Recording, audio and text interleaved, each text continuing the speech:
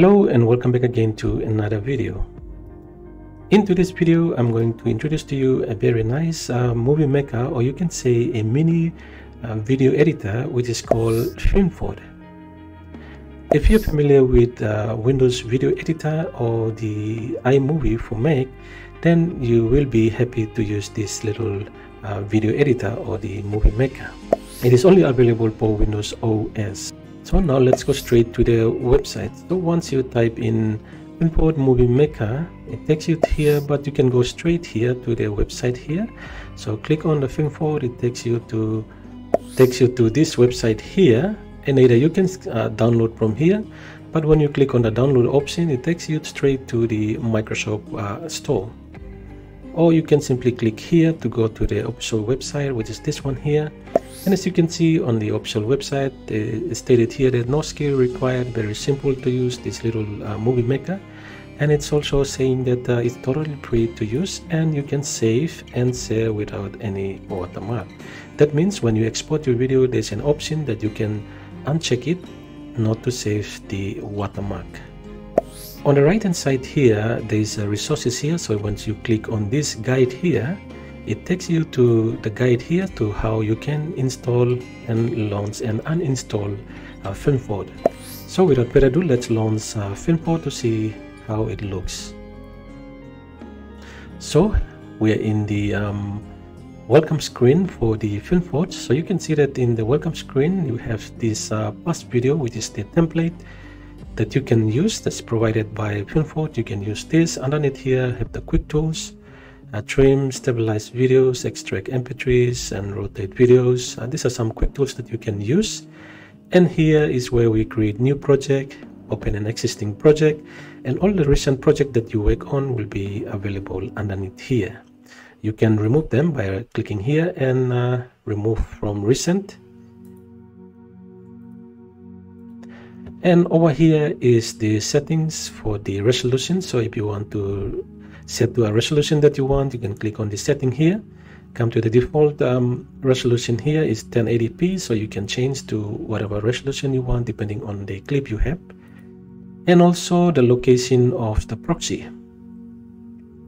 So these are some basic things. The frame rate too, you can change the frame rate depending on the clip you have, and then you can click close once you set this up. Okay, so now we're back again in the welcome screen. So let's create a new project. So here in the new project, click that and it gets you to this window here. So if you want to save your project and giving it a name, you can click here to go back out. And once you do that, it gives you the project name. So you can type that.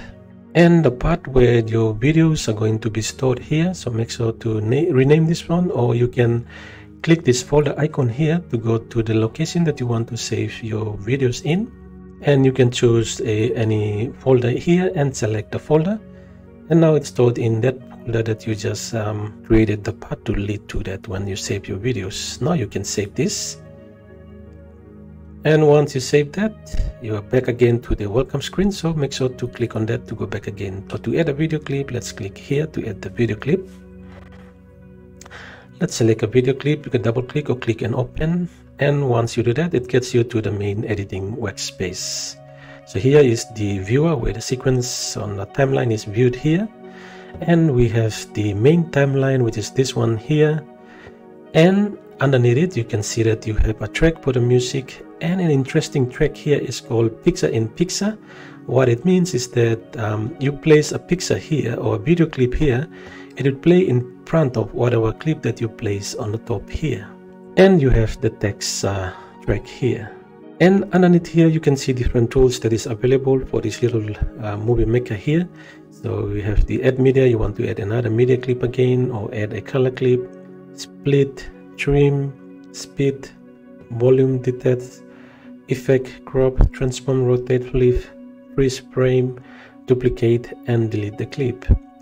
And after that, you can save your work once you do some editing. So to save it, you simply click the save video here, and it gives you this pop-up window here with the export panel. So you can see the video resolution. You can choose from different resolution you want to export your video. and also the frame rate depending on your clip or depending on what type of frame rate you want to export.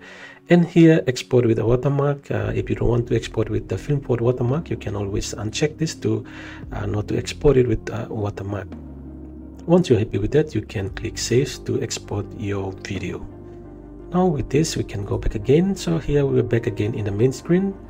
Now once you click this arrow, it takes you back to the area here where still in the editing workspace, but you have fewer tools here to use. So you have the project settings, edit, audio, text, and picture in picture. It shows you the tracks that are on the main screen here. So audio track, the text track, and picture in picture track, and these are here, and the different effects. To activate all the tools again, simply just select the clip and you are activating all the tools again to use. So that's all for this introductory video to this little mini or movie maker.